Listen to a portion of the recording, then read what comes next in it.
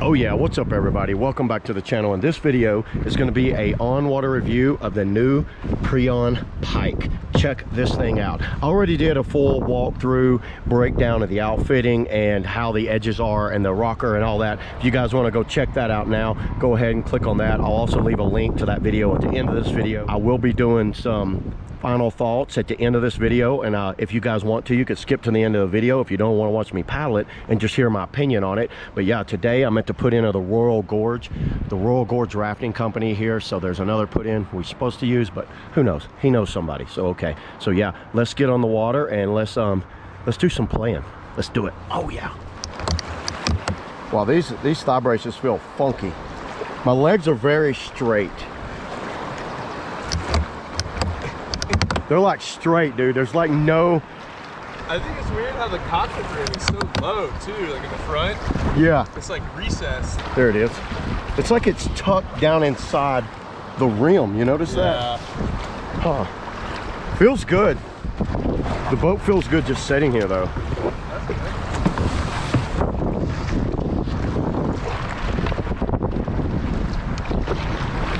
Woo!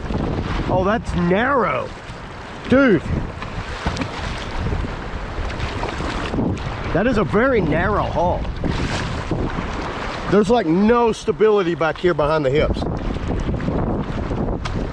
That'll be fun. It feels like a bullet though.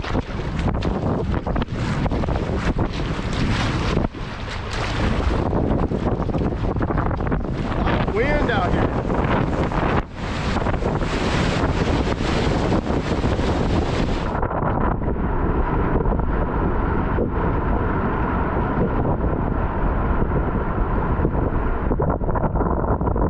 Seems like it wants to pivot turn good.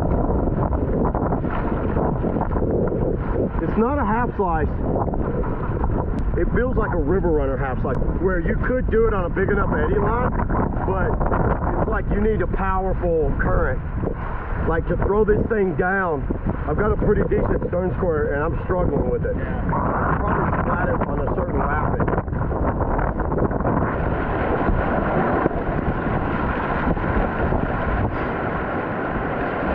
The man on the wall is the keeper of the gorge. Yeah. That face right there in the middle of the big wall. Yeah. Woo. Yeah.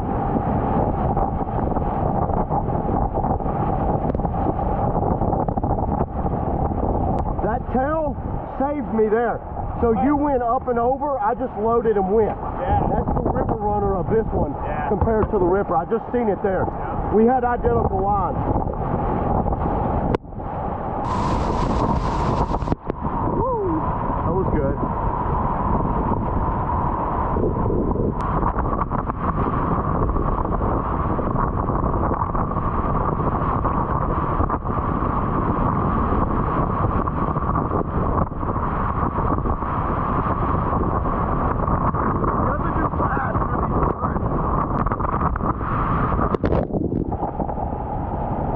Get white out in the face.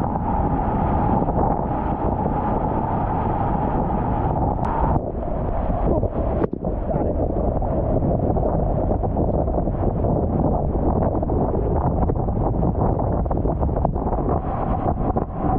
Oh yeah!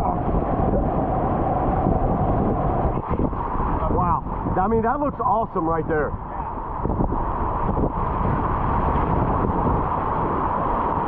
So that's like old railroad for gold mining, right? Gold mining for those railroads? Yeah, I mean, that's where it sparked it. Because this rail line goes all the way up to Leadville and over Tennessee Pass.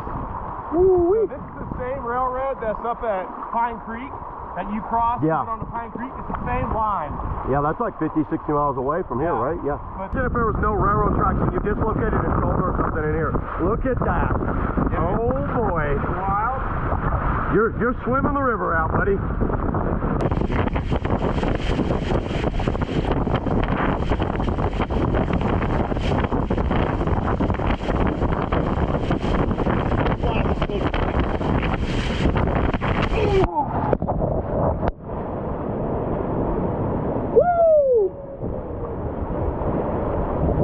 That's so much speed, I didn't even get wet coming off of that.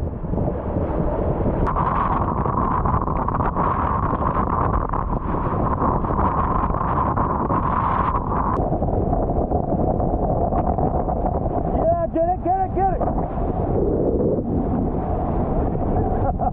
You were on that eddy line like, ah! I know.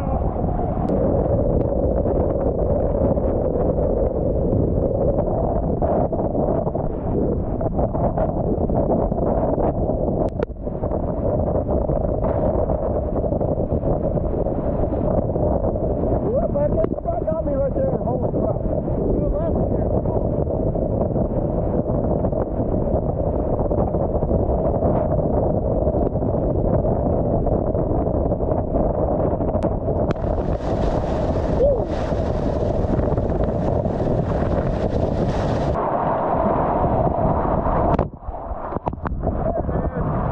Yeah, you need a current. This thing's a beast to get the tail down.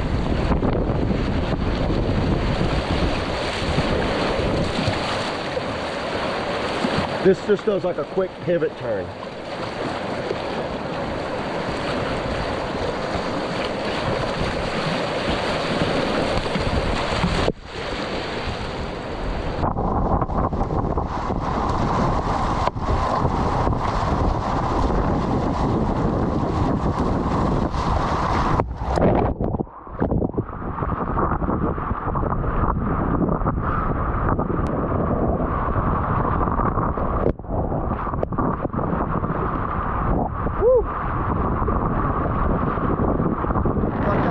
Takes over and just wants to set it back down.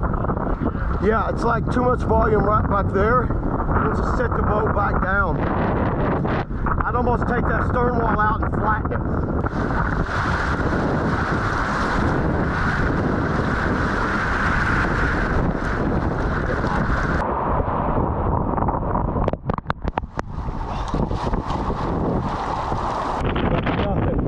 Like it spins very flat. It gets on that flat center and it just like spins out on you.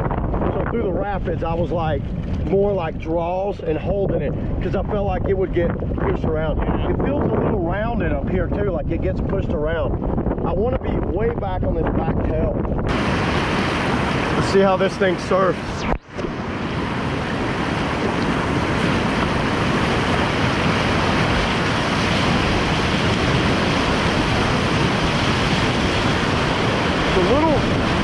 Okay.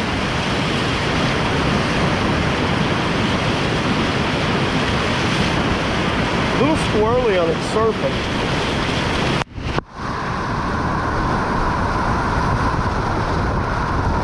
I feel like it's wanting to turn me. There's some edges up on that bow that do grab when you get up here to eddy out. That's nice. That reminds me of a Scorch and Ripper.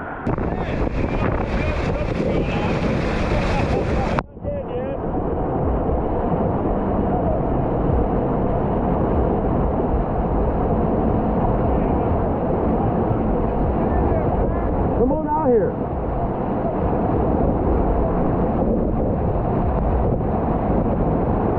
It's locking in on the surf on those back rails pretty good.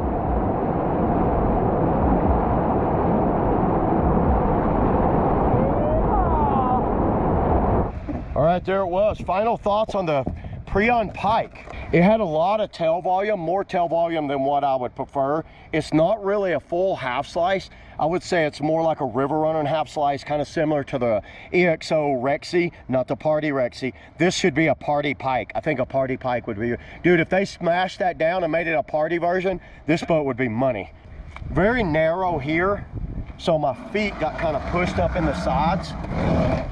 Not a lot of bow rocker. It seems to want to pierce in, then lift up. And I did like how those rails, I could edge it in that front edge, and these rails would engage and go back. I think what this thing's going to be good for is someone that wants a river runner half slice without a big spicy tail. It seemed to want to paddle better when I was leaning back. When I was forward, it just seemed like it disengaged that tail and it got a little squirrely. I had to constantly fight it to keep it on track. But once you got back on it, it paddled really nicely on that back seat because it lifted that bow up and it's wide and flat back here. it would get back on that flat area back there and it would just go so smooth. The rails were not edgy at all. The thigh braces worked very well. These were very aggressive. It puts your knees in a straight up position instead of sprawled out. So my knees are almost completely vertical. And this thing is a rocket. This thing, I would say it's not as fast as like the Chili and faster than a Ripper. So it's between a Ripper and Chili. It's right on par with like the Chili and Ripper. Overall, I think it's definitely a good river runner. I wouldn't say it's a half slice. You could pivot turn it and I could stern squirt it in the right eddy line. The real negatives were it's super edgy. It's super squirrely right here. Like it's got volume, but it tapers in. So it's very squirrely coming in and out of things. And in rapids, it's super narrow in this area, but it's not easy to get down. The bow could definitely use more rocker, that's for sure. I think it should be wider up there too. If they went wider with that bow, it'd be a really good bow for busting over things. Right now it wants to go in and lift up, and it's hard to tail load it. You can't tail load it like you could the Ripper. And yeah, it seemed to want to kind of get offline from time to time. It's very flat in that center and it would get offline, so you'd want to keep a active blade in the water and keep driving this thing downstream very fast. But it can, when you see what I mean, when you lean back, it leans back and it gets up on that, it drops and makes more rocker in it. It paddles very well like that.